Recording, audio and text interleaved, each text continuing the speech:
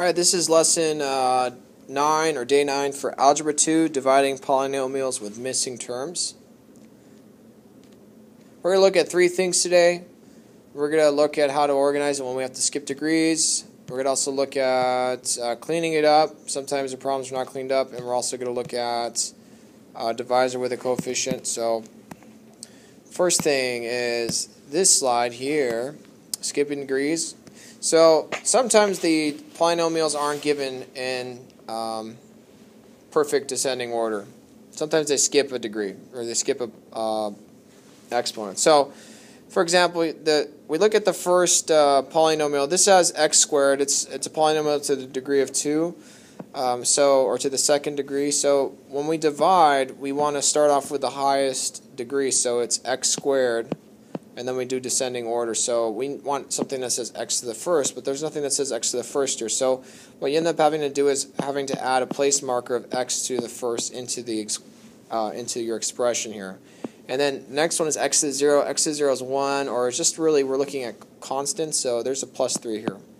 So we basically the premise of this part of the lesson is just to have this place marker here. So we want to make sure there's x to the first. Now we look at the divisor, x minus 1. It's to the first degree here, as you could see. So since it's to the first degree, we want to start off with x to the first, or just x minus 1. So just like the division problems you learned in the last lesson, we ask ourselves, what do I multiply x to get x squared? And of course you get x. X times x is x squared. X times negative 1 is negative 1x. Put parentheses around the whole thing. Subtract. X squared minus x squared is 0. 0x to the first minus a negative 1x is actually positive x, or positive 1x. Bring down the plus 3. Okay.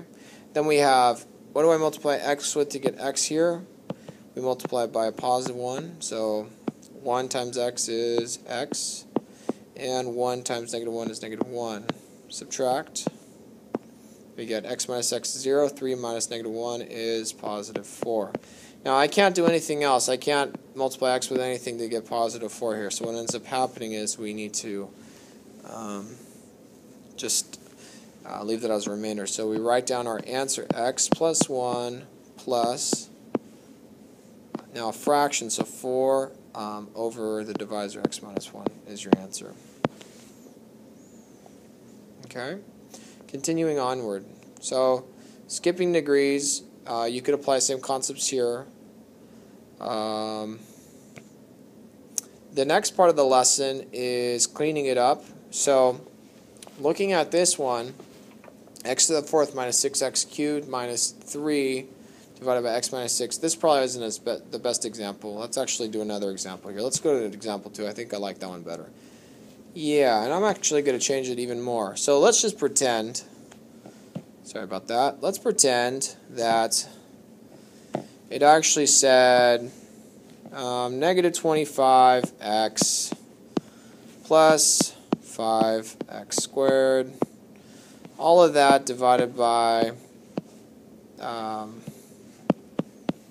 negative 5 plus x. Okay, so now this one's different from before because this one obviously is out of order, right? So since it's obviously out of order, we need to put it in order. So starting with the first polynomial, you would notice that over here it shows that there's a polynomial with in the second degree.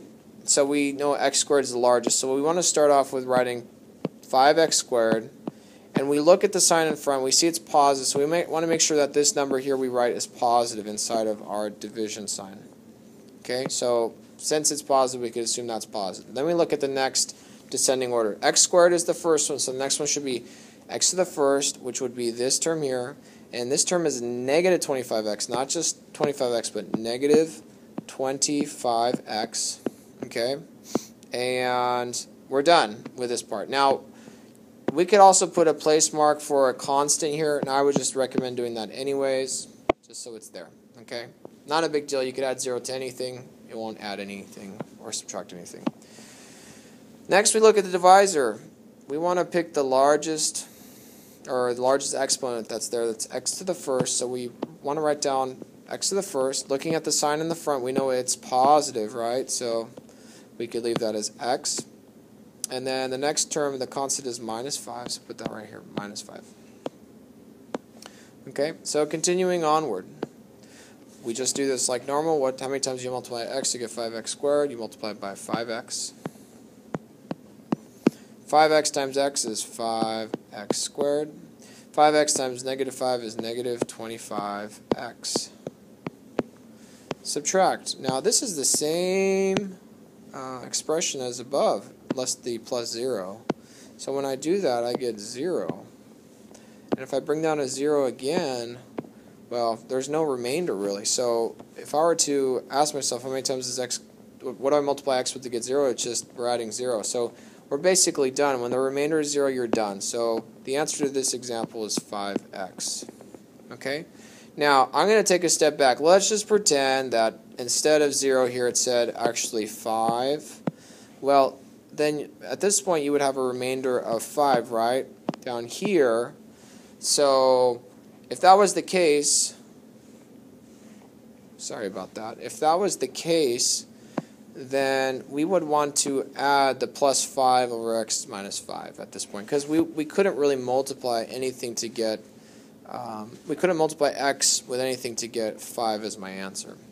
But that's not the case in this example. The example actually is 0 as a remainder. Continuing onward. Here's another example you could do. That shows descending exponents. Now the third thing we want to look at is the divisor with a coefficient. So in most of our examples we've done now so far, you see that it says there's usually no coefficient in front of the divisor. Usually it's like blank like that. It usually says like b plus 1, right? So, but in this case, there's going to be, we have a coefficient of 2. So the same rules apply. We look at the first polynomial. What's the degree it's in? Well, it's in the third degree. That's the largest exponent.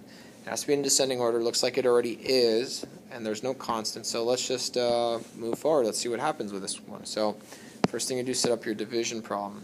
So 2b cubed minus 5b squared minus 3b. Okay? And we're gonna I'll add a place marker for the 0 just in case I need to have it there. You don't need to put it there. It's just nice to have, in my opinion. Then we have 2b plus 1 as the divisor. The divisor is already in descending order. B to the first is the largest. So now if it said b to the third, then you would have to write 2b to the third plus 0b squared, adding a place marker plus 0b to the first, and so forth, right? But that's not the case here. And so you just write 2b plus 1. But if that was the case, you would have to mark that out. Okay, and just like before, you multiply it out. What do I multiply 2b with to get 2b cubed? Well, you multiply by b squared. B squared times 2b is 2b squared. B squared times 1 is positive b squared. Okay? Subtract this. You get 2b cubed minus 2b. Ooh, it's supposed to say cubed here. I'm not sure why I wrote that. 2b cubed minus 2b cubed is 0. Negative 5b squared minus b squared is going to be minus 6b squared. Bring down the next term, which is negative 3b. Next thing I ask, how many times do I multiply 2b to get negative 6b squared? I multiply it by negative 3b times. Negative 3b times 2b is going to be negative 6b squared. Okay, and negative 3b times 1 is going to be negative 3b.